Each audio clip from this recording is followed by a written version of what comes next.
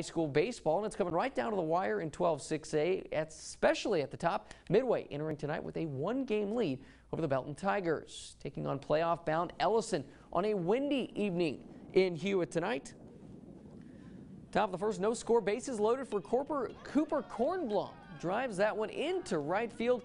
The catch is made, but the tag up comes in as Midway takes the early 1-0 lead. Top of the second, Ellison up 2-1. Runner at second, Preston Mills drives that one into the left center field gap.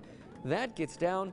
Hill comes around to score, and the Eagles stretch their lead to 3-1. But bottom of the third, tie game at 3. Runner on second there for Will Nixon.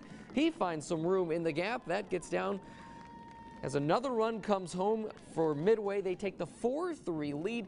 They win a tight one tonight over Ellison by a final of 6-5.